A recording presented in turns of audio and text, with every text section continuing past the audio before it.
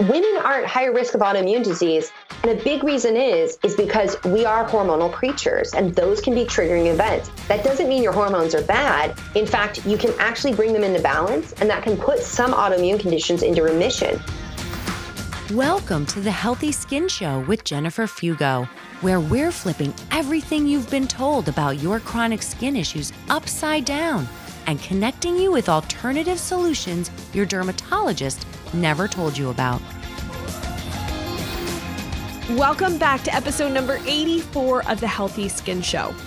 In today's episode, we are going to be having a conversation about lichen sclerosus and other concerns that can affect rashes that can occur around your most sensitive and delicate of lady parts. Since today's interview was a bit of a long one, let's dive in. Hi everyone, welcome back.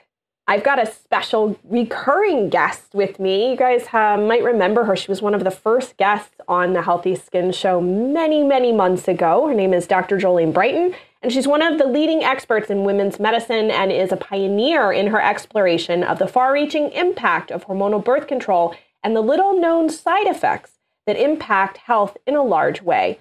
In her best-selling book, Beyond the Pill, which is a phenomenal read, by the way, she shares her clinical protocols aimed at supporting women struggling with symptoms of hormonal imbalance, including post-birth control syndrome and birth control-related side effects.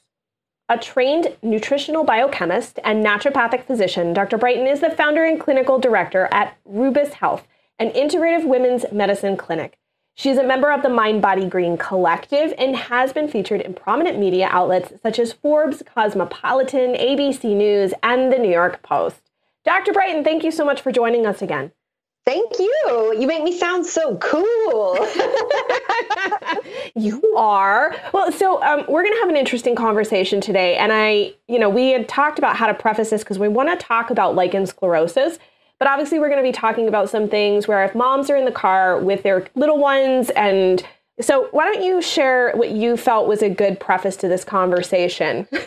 Yeah, I appreciate that because I'm a mom as well. And I want to be aware that there's just some uncomfortable conversations we're just not ready to have yet with our small humans. So we're going to use anatomically correct terms. And everything that we talk about today is the same way that I educate my 6-year-old son about female anatomy and genitalia. And I know even genitalia can feel like a triggering word.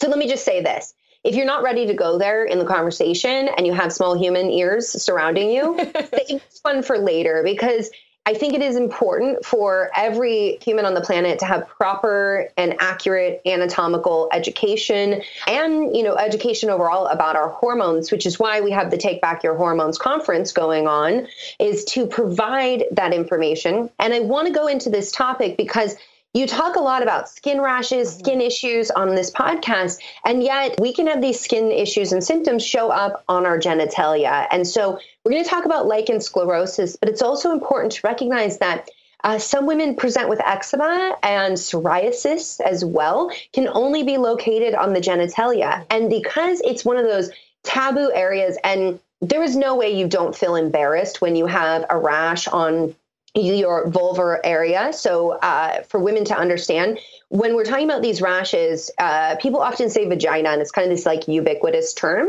but that's actually the internal structure. And what we're really talking about is the vulva. So the external structure, and that's where on the labia majora, the labia minora, we may see rashes showing up. We can have itching, we can have discharge, and there's no real space held in society for us to openly have dialogues about this. And it absolutely can feel embarrassing, but it's really important for women to understand it is not uncommon to present with rashes and other skin symptoms here. And this is an area you need to be acquainted with because there are certain changes that can start showing up in this area. There's even cancers that can show up in this area, and they show up with changes in pigmentation. We can have autoimmune disease show up, which is like eczema or lichen sclerosus. And so as much as it can feel like, and I came from I was raised in a very religious household. So it did take time to lose the blush, the triggering of the flushing of my cheeks of oh, we're going to talk about this. And then I became a doctor in women's health and was like, we have to talk about lady parts to every woman in a way that ditches the shame, ditches the dogma, ditches, any of the emotions around it, because we are humans, and talking about your vagina, talking about your lady parts, that's like talking about your oral health. It's like talking about your eyes, your ears, your other skin in your body. It's another body part. Yeah. And so why don't we start out, in case everybody didn't hear the other 2 episodes where we talked about lichen sclerosus, what is that? And we're going to actually focus, for those listening, on women today. So I know some people are interested in hearing about how this could impact men, but we're going to focus on the ladies today. I appreciate that, because, my focus is really in women's health, and that's important because we're going to be talking about the relation to hormones. So lichen sclerosus is a chronic condition. It causes the skin to become thin. There can be white patches of skin, so hypopigmentation. And this is generally located in the genital area. And what is most maddening is what I would say about this condition is the itching. So the itching is one of the hallmark symptoms that women experience. And what's interesting about this condition, so one is it's thought to be autoimmune mediated, which means that if you have this condition, it's important for you, one, go through Jen's other podcast where she talks about autoimmunity, what to do about it. But in addition to that, understand that if you have lichen sclerosus, you have one autoimmune disease. Some studies have shown with certain autoimmune conditions, by the time a woman gets diagnosed with one, she actually has 3. And this is important because if you have Hashimoto's, then which is the most common, or other conditions, you want to be really aware of this area of your body and seek help immediately. Also knowing that white patches can also be vitiligo. And vitiligo is where you basically have your immune system destroying the melanocytes. So you get, and there's a Victoria's Secret model. I love that now vitiligo is like this thing that's like beautiful in the world. So you may have seen this. She's an African-American woman, I believe. And so she has darker skin. So it's quite a contrast when you see the hypopigmentation. But how do you know if it's lichen sclerosus? Well, one, you need to see a doctor. But 2, it's likely going to be really itchy. And we don't want to scratch it because scratching makes it worse. And you can get thickening of the skin. And so it can start to have changes where the skin thickens, and it's almost like it starts to become a callus because of all of the friction and the trauma. Now, the last thing I want to say, and then I know you've got more questions for me, is this condition tends to occur primarily when women haven't reached menstruation yet, or menarche, and in postmenopausal women, which tells us that there is a hormonal component to this, just like all other autoimmune disease. So it's likely there's a genetic relation, that there is there's been a trauma or an infection as a triggering event.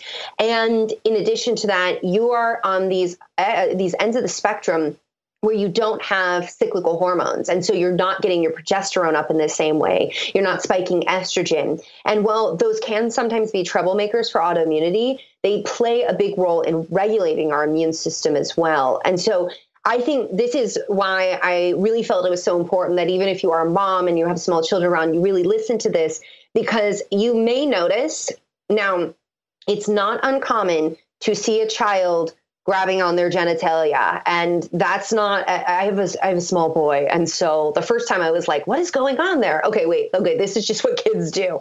But if you notice that maybe your child is scratching a lot, or sometimes while they're sitting, they're like moving their hips back and forth, creating some friction, it may be because there's an itch there. And I'm not saying that like, oh, this is lichen sclerosus, but it is something just to be aware of, because it could be a yeast infection going on. It could be eczema presenting there. It could be lichen sclerosus, or it could be nothing. It could be that they need to go take a bath, or they need a new pair of underwear, or a different kind of underwear. But if we don't know what to be aware of and what these possibilities are, we don't know when to go to the doctor.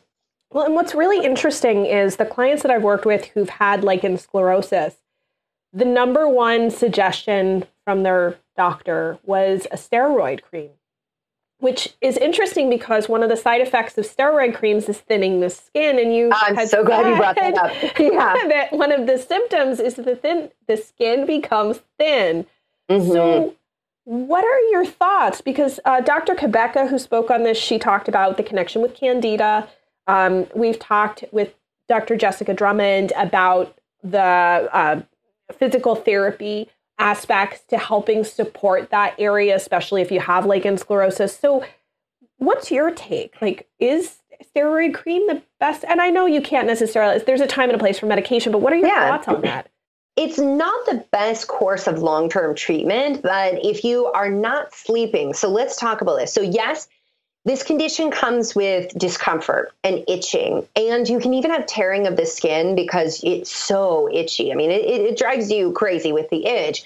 And you also don't sleep. So we see that at night is when the itching gets worse, which makes sense because this is also when chronic pain conditions get worse. Why? Because your cortisol naturally declines at night. It needs to decline at night. And so as cortisol goes down, inflammation begins to rise. And so if you're not sleeping, then you may need to get some steroids on board for a very short period of time to get that symptom relief.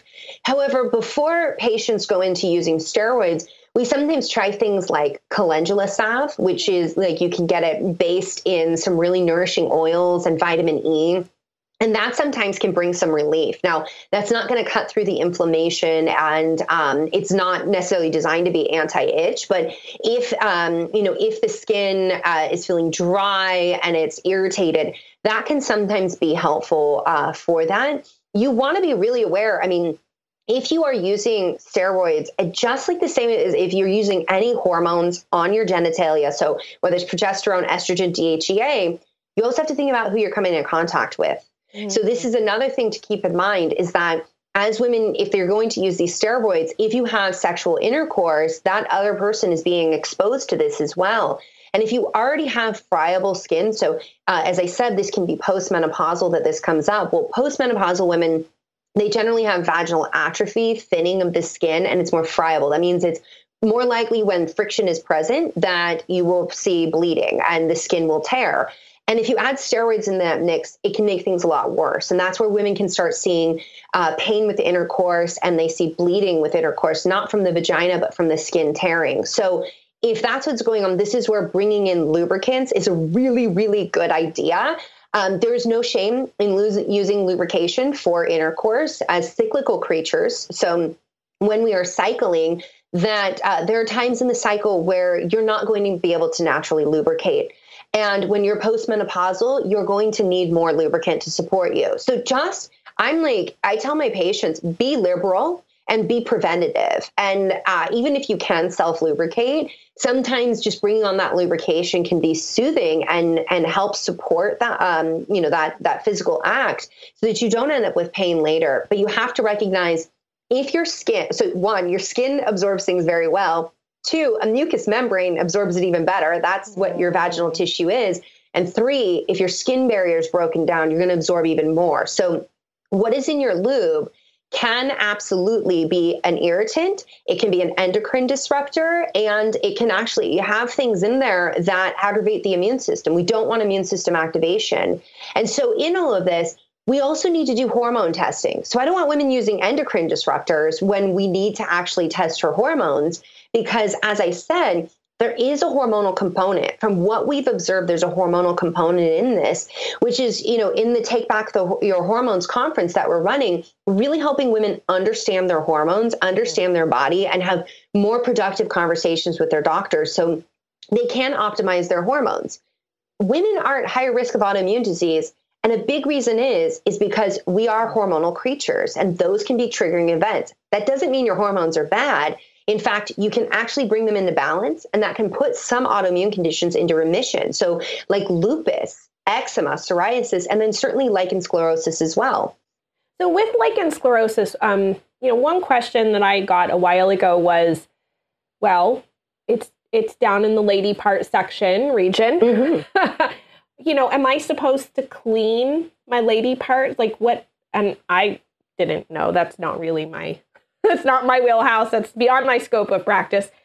But it's a good question. Is that the result of perhaps not taking care of the skin down there in an appropriate fashion?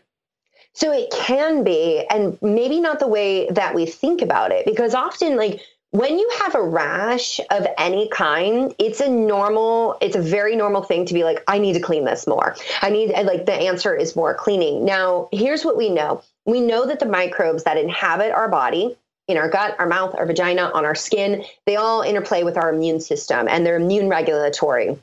So your lady parts, your vagina and the external tissue, has its own microbiome, which we don't know a whole lot about. Big surprise, right? We haven't explored this region yet. Thanks, medicine.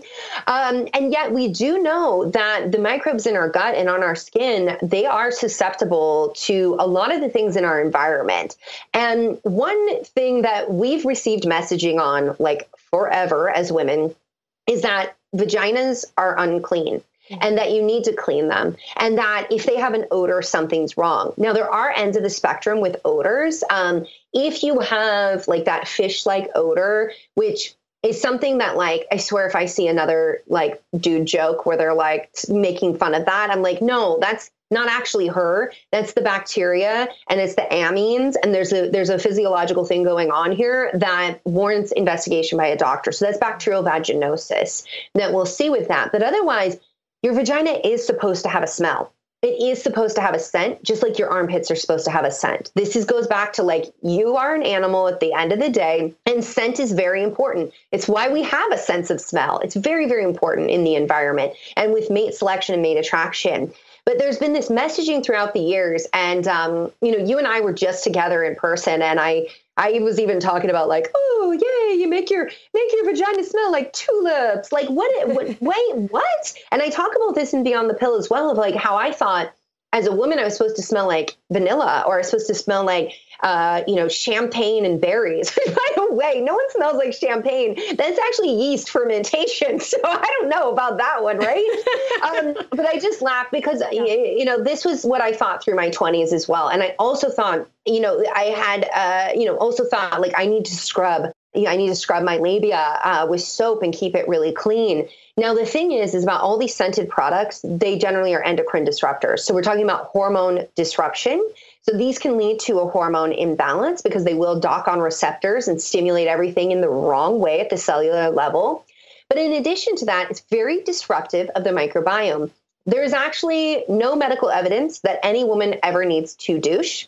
In fact, I say, the vagina is a self-cleaning machine. It will clean itself. There's no reason to insert anything in there unless there's an infection and you've had a prescription or you're using an over-the-counter product. We also have to recognize, as you said about Dr. Anna Kabeka, talking about yeast vaginitis being a trigger for lichen sclerosus and some of these other conditions as well, is that Monistat, which is an over-the-counter treatment, is actually an endocrine disruptor. And everybody can go to Environmental Working Group and you can plug that in. Now, the natural alternative treatment that we use with that is boric acid. Boric acid, high amounts, long-term exposure, also an endocrine disruptor, but not exactly in the same way. And there's been some speculation that it's weaker than what we find the things that are in Monistat. So understand that if you need to treat a yeast infection, you need to treat a yeast infection because you also won't sleep.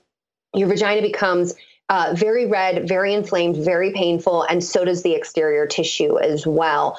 And so with that, we just have to recognize, though, that what we put in this space is it's a highly absorbable tissue. So this is how we deliver hormones to women. It absorbs really well. So anything that's scented, even these wipes. So I'm going to say, when I used to go to the esthetician to get it's bikini season, let's get a bikini wax. And there would be these scented wipes there that were freshen up before you go in, which, by the way, guys, if you are someone struggling with skin issues, waxing, not a good idea.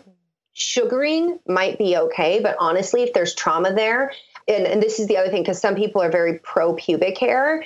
And I'm not pro or anti pubic hair. You do whatever you want to do. You do you, no judges. But when you need to be applying creams or you have a skin condition, actually using like a beard trimmer can actually work really well, because if you do have a lot of hair in that area, then you can't actually get those topical agents directly onto the skin. So I just want to note that, but also just to note that if waxing causes trauma, also what's in wax is not well regulated, what you're exposing yourself to. But if something else causes trauma to this tissue, remember what I said at the top of this, trauma can trigger these conditions. So it could be like horseback riding or bike riding. I've had patients who have developed lichen sclerosus, and they ride their bikes all the time, which is awesome that they're riding their bikes all the time, but that's seat friction. I used to be a big road biker, and getting the correct seat and the right pants or shorts to wear was a really big deal because and breathable material. Yeah, it can be very, very painful. It's interesting, this conversation,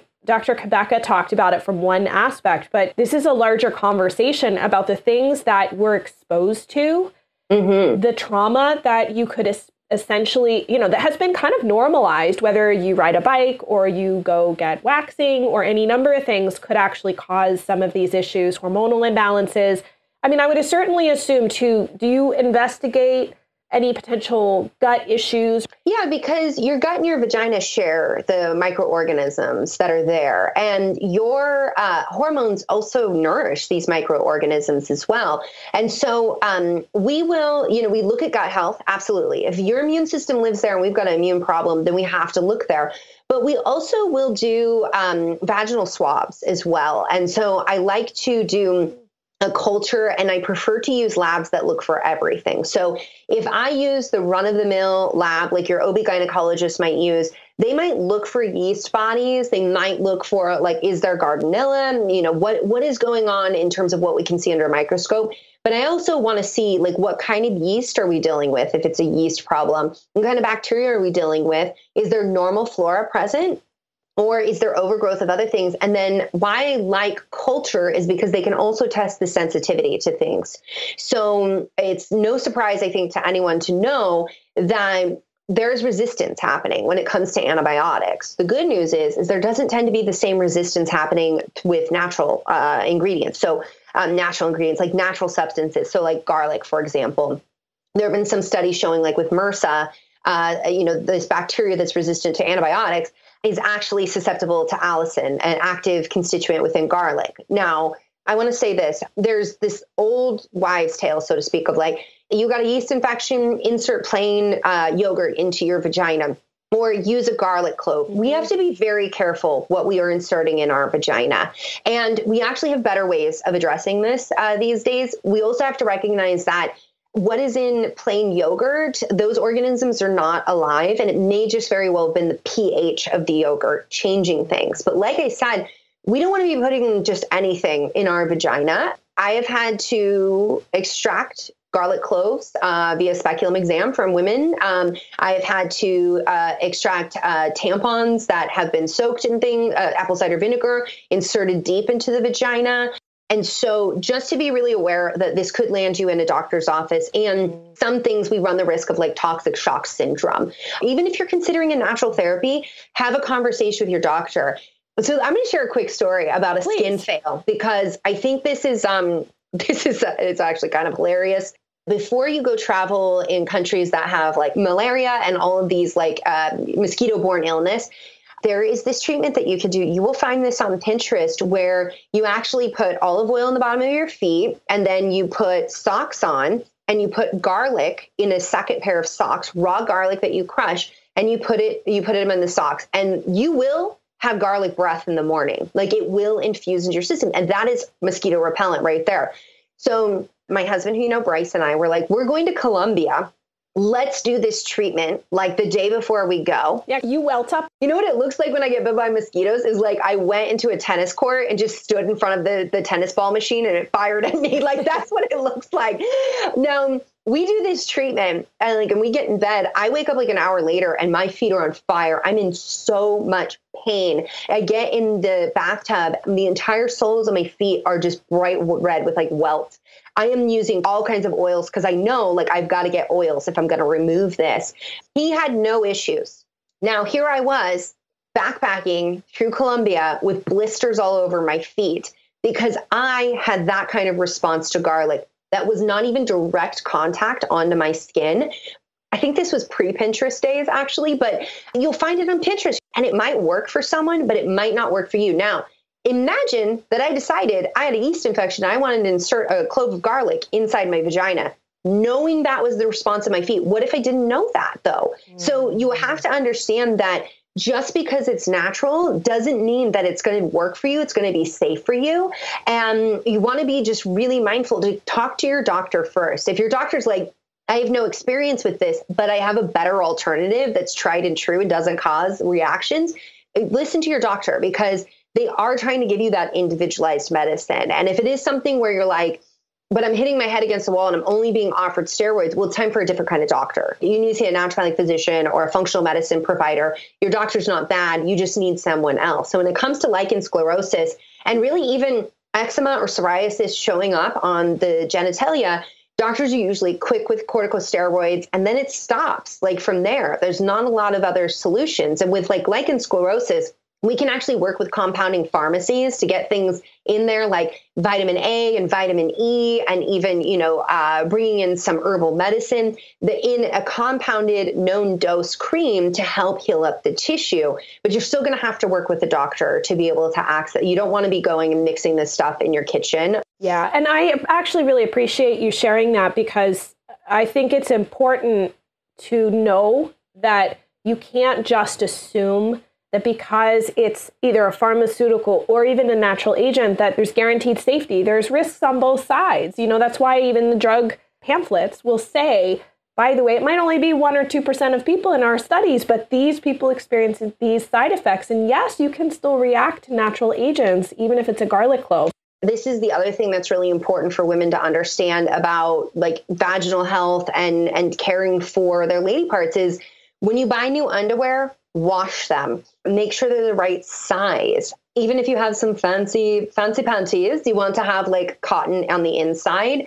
When you're going to go work out, you want to wear underwear that breathes and pants that breathe. Those are the kinds of things that we should all be told, like before we ever get our period, is that basic hygiene, wiping front to back, urinating after sex. After sex, you're not dirty, okay? Like you're not dirty. You don't have to go in with scented wipes or anything like that. Depending on your risk, some women have sex, and then because of the shift in pH, they then get an infection, and that can light up things like skin rashes as well. So it may be that like you do a bird bath with a washcloth in a sink, or you squat in the bathtub and run the bath water. And like, I know these are the kinds of things that you're like, oh my gosh, is she really like talking about this? Yeah, this is real life. That's all you need is water. And it's actually when you start introducing soaps, and even if they are like the cleanest of the cleanest soaps, like even introducing that can be disruptive to the area. Now, one thing I'll say is that period blood shifts the pH. And for some women, having period blood sit against their skin. So if you're wearing a pad or like, period panties or underwear, but if you're wearing those kinds of products, so two things that if women get irritation, one is, doing the bird bath action of like, you don't have to have a full shower, but just cleansing the area. And it may also be helpful to shave down the hair so that basically the tissues can get exposure to the water more easily, like when you're washing. I think there's a lot of actionable things that people can take from this conversation and also not feel ashamed of whatever choice that they make. I think this is the one big thing and I love that you reinforce this, and I try to reinforce this, but I love it when guests reinforce it, is that we need to take a cautious approach with whatever we do, because you are not someone else. What you read because it's natural doesn't necessarily mean it's not going to cause a problem. And I do have a lot of clients that have, as you mentioned, psoriasis in the vagina, and they're embarrassed to discuss it. There's a lot of shame around it.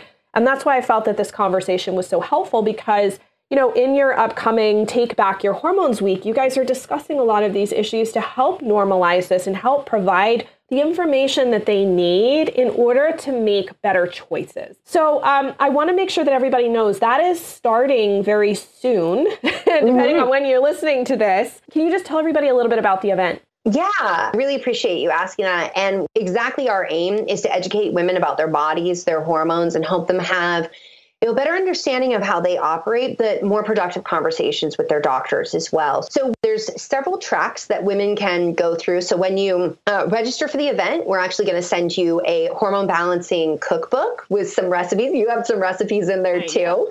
And then you're also going to get a program guide. So there are a lot of classes to take in the week. And really, we don't want to mess with your cortisol and your stress hormones by being like, you have to take them all. And so we're going to give you a program guide. This is an online conference, so that means you can hang out in your pajamas with us and choose, like, do I want to go down the track and learn about period problems? Do I need to learn more about endometriosis? Am I struggling with polycystic ovarian syndrome or hair loss? So we have a whole hair and skin track. You're one of our speakers talking all about how to approach your skin in ways that most doctors won't talk to you about. And, you know, we've really spanned the spectrum of women's health. I'm really excited for this event. We have a really amazing lineup of speakers. We've got PhD researchers, and we've got medical doctors and naturopathic doctors. You're going to hear from people that the world has never heard of. And I, for one, am super excited about that. Yeah, it is such a great event. It's an honor for me to be a part of it. And I just wanted to make sure that all of you guys knew about it. That way you could take advantage of it while it's happening, because these types of things don't happen ongoing. It's like you've got to get in there and take a listen while it's available. So I'm going to put all of the links so that you guys can tune in the show notes, as well as Dr. Brighten's book, Beyond the Pill. And Dr. Brighten, thank you so much for joining us. I look forward to our next conversation here on the Healthy Skin Show. I know that conversations like this can feel a little awkward, but the truth of the matter is we need to have them, especially because they affect the quality of our lives and those who are specifically dealing with these concerns. I'm deeply honored to be a part of Dr. Jolene Brighten's event. Go check out all of the links and her book in the show notes. You can find over at skinterrupt.com/084. And you guys know the drill. If you haven't done so yet, head on over to your podcast platform of choice, rate and review the podcast, and hit subscribe. That way, every new episode ends up on your mobile device without you having to do anything. And lastly, if you know someone who is struggling, who needs this type of information, but feels ashamed to talk to their doctor, is having trouble getting answers, share this episode with them. It could mean everything to them to finally hear some other options that they didn't even know about. I just want to thank you so much for tuning in. I deeply appreciate your listenership and the community that we build together. I wish you a wonderful rest of your day, and I'll see you in the next episode.